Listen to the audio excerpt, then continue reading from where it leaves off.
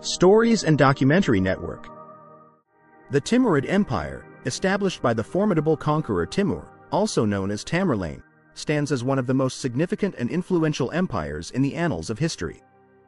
Spanning from the late 14th century to the early 16th century, this empire not only reshaped the political landscape of Central Asia, Persia, and parts of the Middle East but also left a lasting legacy on the cultural, architectural, and intellectual domains of these regions.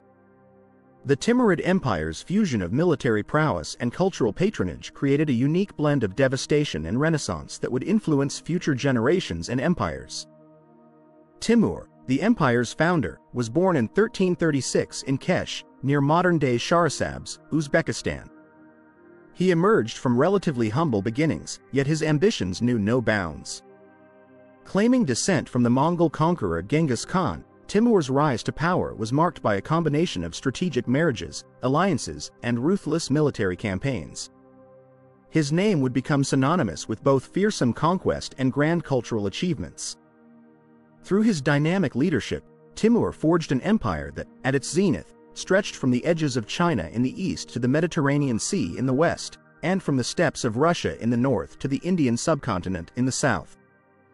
As we delve deeper into the history of the Timurid Empire, we will explore the rise of Timur, his extensive military campaigns, the administrative frameworks of the empire, and its lasting cultural legacy.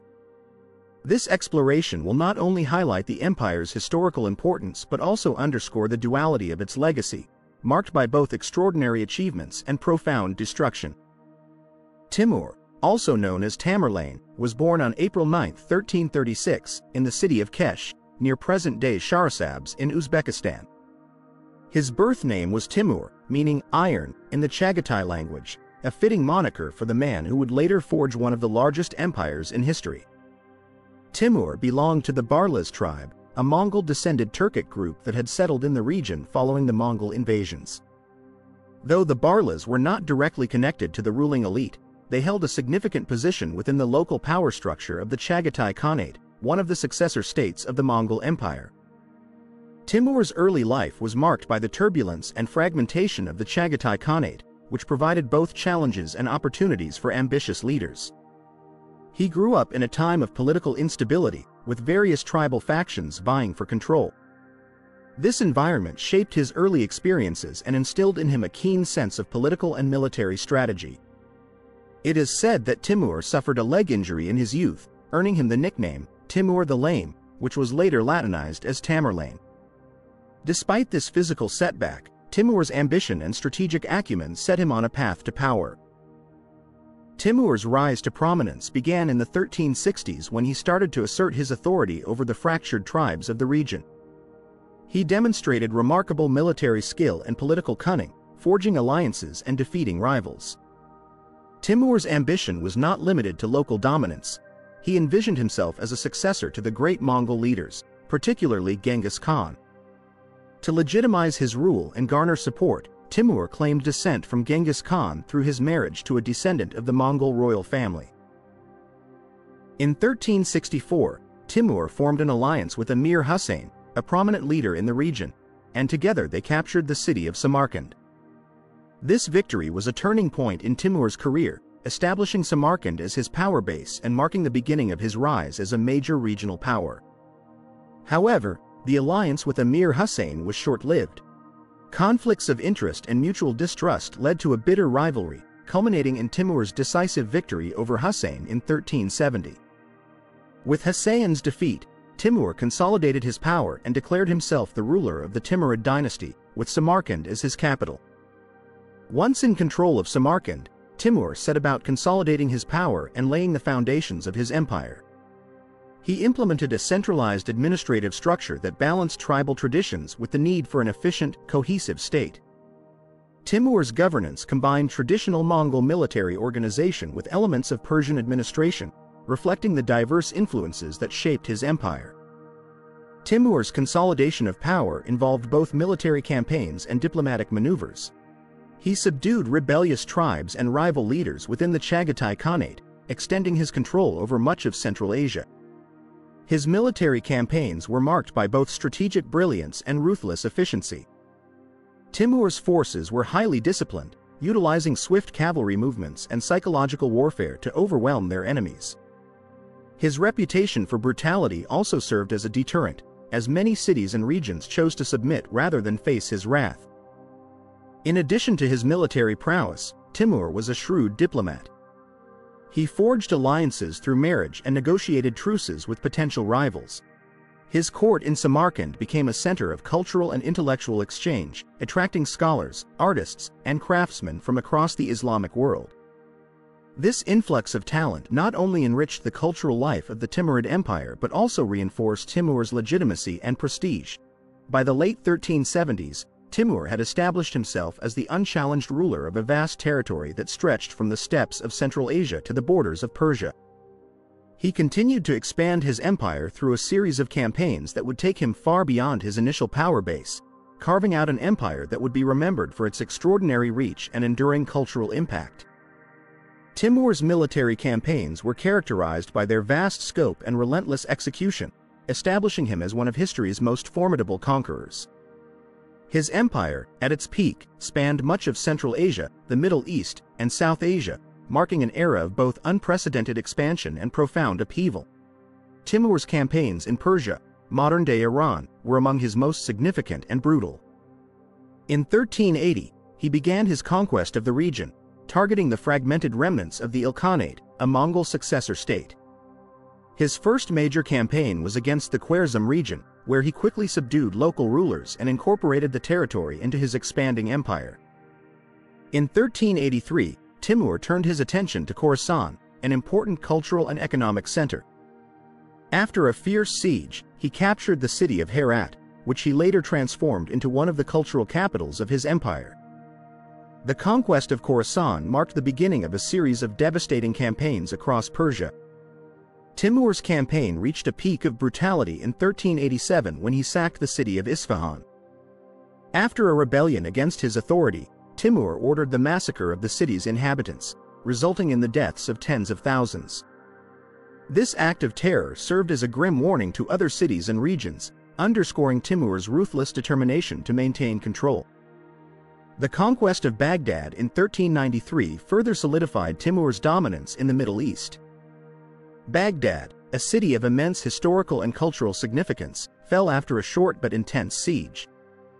Timur's victory over Baghdad marked the end of the Shahrisabz dynasty and reinforced his reputation as a fearsome conqueror. Timur's campaigns in Central Asia were crucial in consolidating his power and securing his empire's heartland. After establishing his dominance in Persia, he turned his attention to the steppes and the territories of the Golden Horde. In 1391, Timur launched a major campaign against Toktamish, the Khan of the Golden Horde. The two leaders had previously been allies, but a falling out led to open conflict. Timur's army marched deep into the steppes, culminating in the Battle of the Kondarcha River, where Timur decisively defeated Toktamish. This victory shattered the power of the Golden Horde and secured Timur's northern borders. Timur's campaigns in Central Asia were not only about military conquest but also about securing trade routes and fostering economic prosperity. He ensured that the Silk Road, the vital trade network connecting the East and West, remained under his control. This strategic move boosted the economic strength of his empire and facilitated cultural exchanges that enriched Timurid society. One of Timur's most ambitious campaigns was his invasion of India in 1398. At the time, the Delhi Sultanate, ruled by Sultan Nasir-ud-Din Mahmud Shah Tughlaq, was the dominant power in northern India.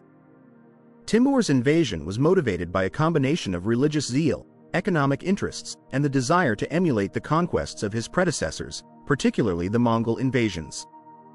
Timur's army crossed the Indus River and advanced towards Delhi, engaging in a series of battles along the way.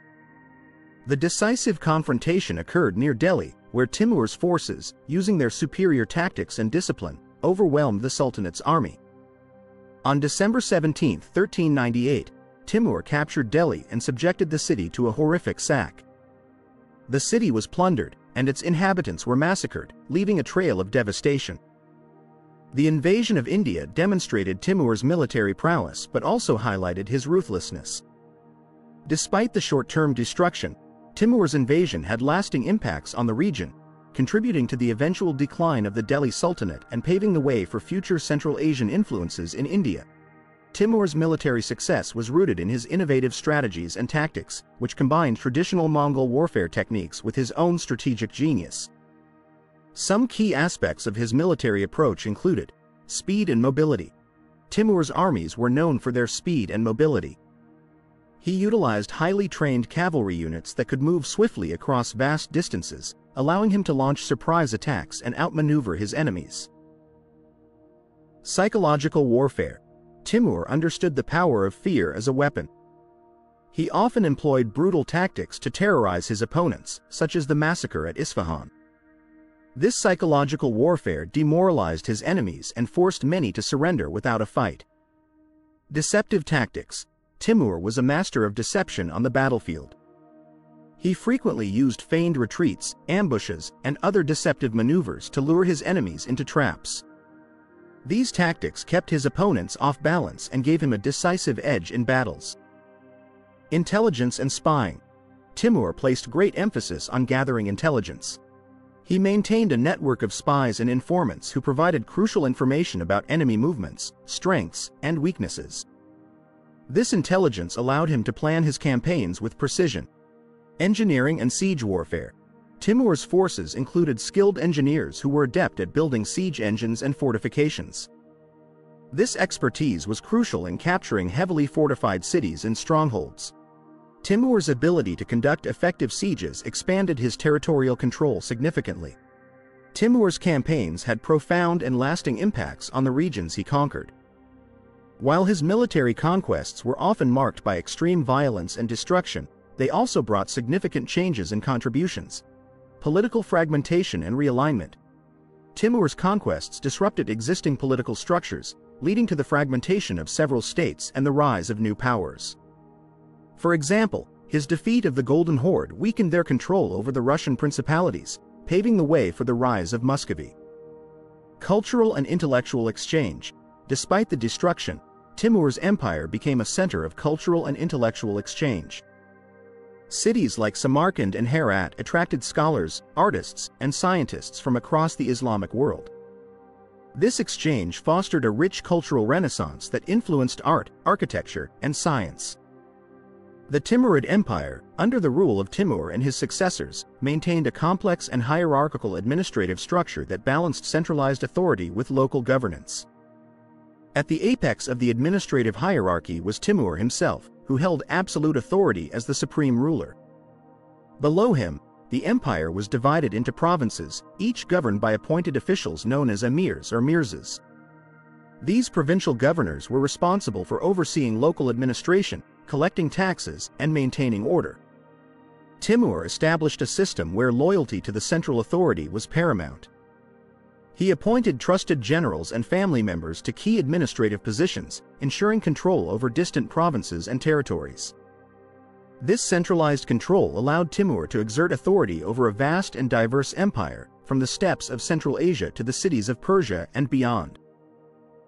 Despite the centralized authority of the Timurid administration, local governance played a crucial role in maintaining stability and integrating diverse cultures within the empire. Timur recognized the importance of local customs and traditions in fostering stability and loyalty among his subjects. As a result, he often allowed local rulers and elites to retain positions of authority within their communities, provided they swore allegiance to him and paid tribute. The Timurid Empire was characterized by its cultural diversity and tolerance. Timur himself was known for his patronage of Persian culture and traditions, which flourished under his rule. Persian became the administrative and literary language of the empire, and Persian poets, scholars, and artists were welcomed into Timur's court. This cultural fusion enriched the Timurid society and contributed to its cosmopolitan character. Timur's policies towards conquered peoples varied depending on their resistance and strategic value. In instances of fierce resistance, Timur was known for his harsh reprisals, including massacres and deportations. The sack of cities like Isfahan and Delhi demonstrated his willingness to use terror as a tool of control and deterrence. However, Timur also implemented policies aimed at integrating conquered peoples into his empire. He often employed a policy of religious tolerance, allowing subjects of different faiths to practice their religions freely. This tolerance extended to Christians, Jews, and Hindus living within the Timurid domains, fostering a relatively harmonious coexistence. Economically, the Timurid Empire benefited from its control over key trade routes, particularly the Silk Road. Timur recognized the economic importance of trade and implemented policies to facilitate commerce and ensure the empire's prosperity. He maintained a network of caravanserais and trading posts along major routes, providing security and accommodations for merchants traveling between east and west. Timur's economic policies also focused on agricultural development and infrastructure. He encouraged irrigation projects and agricultural innovations to improve productivity and ensure food security for his growing population. These efforts supported urban growth and economic diversification within the empire. Timur's patronage of arts and architecture was a cornerstone of the Timurid Empire's cultural legacy. Recognizing the power of cultural patronage to legitimize his rule and enhance his prestige, Timur invested heavily in the construction of grand monuments, mosques, palaces, and public works projects throughout his empire. His court in Samarkand became a center of artistic innovation and intellectual exchange, attracting scholars, artists, and craftsmen from across the Islamic world. Registan, one of the most iconic architectural complexes of the Timurid era, is the Registan Square in Samarkand. Constructed during the reign of Timur's grandson, Ulugh Beg, the Registan ensemble includes 3 grand madrasas: Ulugh Beg Madrasa, Sher Dor Madrasa, and Tilya Kori Madrasa. These madrasas are renowned for their exquisite tilework, intricate geometric patterns, and majestic portals, reflecting the fusion of Timurid and Persian architectural styles. Gur-e-Amir. The Gur-e-Amir Mausoleum in Samarkand is another significant Timurid architectural masterpiece. Built by Timur himself to honor his beloved grandson Muhammad Sultan, the mausoleum later became Timur's own final resting place. The structure is distinguished by its large dome and turquoise ceramic tilework, symbolizing the opulence and grandeur of the Timurid dynasty.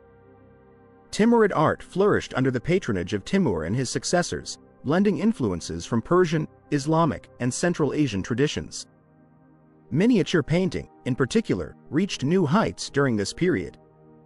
Timurid miniatures are characterized by their meticulous detail, vibrant colors, and intricate designs. These miniature paintings often adorned manuscripts, illustrating epic stories, religious texts, and courtly scenes. Artists employed techniques such as gold leaf application and fine brushwork to create visually stunning compositions that reflected the sophistication and cultural refinement of the Timurid court. Following Timur's death in 1405, the Timurid Empire faced a period of succession struggles and internal strife. Timur had not designated a clear successor, leading to disputes among his descendants over control of the empire. Timur's empire was initially divided among his sons and grandsons, each vying for power and influence over different regions. This fragmentation weakened central authority and contributed to instability within the empire. Shah Rukh, one of Timur's sons, Shah Rukh, emerged as a prominent Timurid ruler who sought to consolidate and expand the empire. He ruled from 1405 to 1447 and focused on promoting cultural and intellectual pursuits. Shah Rukh continued Timur's patronage of arts and scholarship, fostering a period of cultural renaissance known as the Shah Rukh era. Under his reign, cities like Herat and Samarkand flourished as centers of learning and artistic innovation. Ulugh Beg, Shah Rukh's son, Ulugh Beg, is renowned for his contributions to astronomy and mathematics. He established the famous Ulugh Beg Observatory in Samarkand, where he conducted groundbreaking astronomical research. Ulugh Beg's astronomical tables and observations were highly regarded in medieval astronomy and contributed to advancements in celestial navigation and calendar reform. Despite the cultural achievements under Shah Rukh and Ulugh Beg, the Timurid Empire began to decline in the late 15th century due to internal conflicts, external invasions, and economic challenges. Succession disputes among Timur's descendants continued to destabilize the empire, weakening its ability to defend against external threats. In 1507, the Timurid Empire fragmented further with the establishment of the Uzbek Khanate in Central Asia. The Uzbeks, under the leadership of Muhammad Shaybani Khan, challenged Timurid authority and gradually annexed territories once controlled by the Timurids.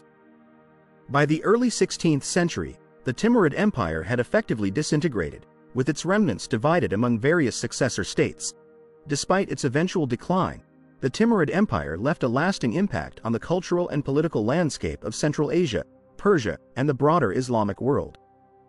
The Timurids promoted a vibrant cultural renaissance characterized by the synthesis of Persian, Islamic, and Central Asian artistic traditions. Timurid architecture, exemplified by monuments like the Registan in Samarkand and the Gur-e-Emir Mausoleum, continues to be admired for its beauty and grandeur. Politically, the Timurid legacy influenced the development of subsequent empires and states in the region. The Mughal Empire in India, founded by Babur, a descendant of Timur through his son Shah Rukh, drew inspiration from Timurid administrative practices and cultural patronage. The Safavid Empire in Persia also traced its origins to Timurid lineage, reflecting the enduring legacy of Timurid political and cultural influence. The Timurid Empire exerted a profound influence on the Mughal Empire in India, particularly through the lineage of Babur, a descendant of Timur. Babur, who established the Mughal Empire in 1526 after the Battle of Panipat, drew upon Timurid traditions of governance, military strategy, and cultural patronage to shape the foundations of his new empire. Babur and his successors adopted elements of Timurid administrative practices, including the division of territories into provinces governed by appointed officials. This administrative structure facilitated efficient governance and centralized authority, enabling the Mughal Empire to maintain control over its vast territories. The Mughals inherited Timurid military tactics, such as the effective use of cavalry and strategic alliances, which were instrumental in their conquests and expansion across the Indian subcontinent. Babur's victory at Panipat, reminiscent of Timur's military successes, established the Mughals as a dominant force in South Asia. Like their Timurid ancestors, the Mughal emperors were avid patrons of arts and architecture. They continued the tradition of constructing grand monuments, mosques, and gardens, blending Persian, Islamic, and Indian architectural styles. The Taj Mahal, commissioned by Emperor Shah Jahan, is a testament to the enduring legacy of Timurid architectural aesthetics in Mughal India. The Timurid cultural and architectural legacies persisted beyond their direct rule, influencing subsequent periods and empires. Safavid Empire. In Persia, the Safavid Empire drew upon Timurid artistic and cultural traditions, particularly in the realms of architecture and miniature painting. The Safavids promoted Persian language and culture while integrating elements of Timurid architectural styles into their monumental buildings and urban planning. Ottoman Empire. The Ottoman Empire, although geographically distant from Central Asia, was influenced by Timurid artistic motifs and architectural techniques. Ottoman mosques and palaces incorporated decorative elements inspired by Timurid tilework and calligraphy, reflecting the cross-cultural exchanges facilitated by trade and diplomacy. Ming Dynasty in China.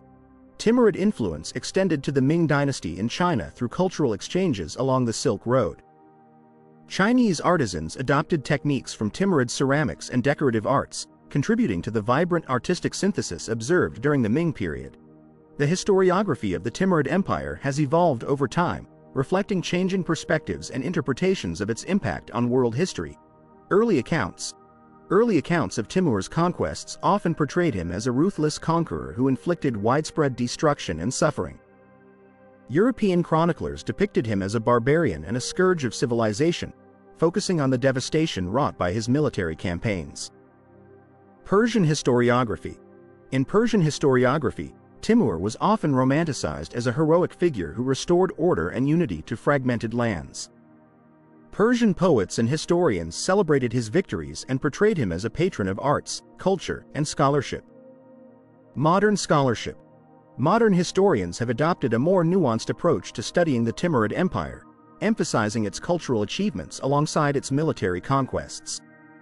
They explore Timur's complex motivations, administrative innovations, and enduring impact on the regions he conquered. In modern-day Central Asia and beyond, Timur's legacy evokes mixed reactions and interpretations. Cultural pride. In Uzbekistan and other Central Asian countries, Timur is often regarded with pride as a national hero and a symbol of cultural heritage. His achievements in architecture, literature, and governance are celebrated as part of the region's rich historical legacy. Controversies. Despite cultural pride, Timur's legacy is also controversial due to the extreme violence associated with his military campaigns. The massacres and destruction caused by Timur have led to debates about his moral character and the ethical implications of his actions. The Timurid heritage plays a significant role in shaping national identities in Central Asia and neighboring regions. Cultural identity. Timurid architectural monuments, such as the Registan in Samarkand and the Bibi Khanim Mosque in Uzbekistan, serve as symbols of national pride and cultural identity. They highlight the region's historical contributions to art, architecture, and urban development. Political symbolism. Politically, Timurid heritage has been invoked to promote national unity and state legitimacy. Governments in Central Asia have utilized Timur's legacy to foster a sense of national identity and solidarity among diverse ethnic and linguistic groups. Educational curriculum. Timurid history and achievements are often integrated into educational curricula to educate younger generations about their cultural heritage and historical roots. This educational approach aims to instill pride in national history while encouraging critical reflection on complex historical figures like Timur. The Timurid Empire, founded by Timur, Tamerlane, in the 14th century, stands as a pivotal chapter in world history, leaving a profound and lasting impact on the regions it once encompassed and beyond. This empire, forged through conquest and characterized by cultural renaissance, shaped the political, artistic, and intellectual landscapes of Central Asia, Persia, and India. The Timurid Empire emerged during a period of political fragmentation in the aftermath of the Mongol invasions, consolidating vast territories through military prowess and strategic alliances.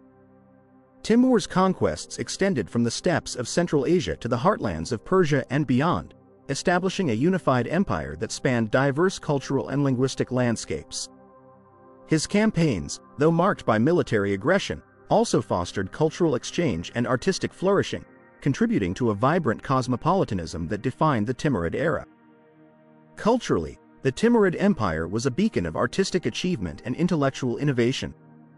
Timur and his successors patronized poets, scholars, and architects, fostering a golden age of Persian literature, miniature painting, and architectural marvels such as the Registan in Samarkand and the Gur-e-Emir Mausoleum. These monuments stand as enduring testaments to Timurid architectural aesthetics and the fusion of Persian, Islamic, and Central Asian artistic traditions. In conclusion, the Timurid Empire represents a synthesis of military conquest and cultural renaissance, leaving an indelible imprint on the historical narrative of Central Asia and shaping the cultural and political identities of the regions it once governed. Timur's legacy invites ongoing scholarly inquiry and public fascination, underscoring the complexities of empire building and the enduring resonance of cultural achievements in shaping world history.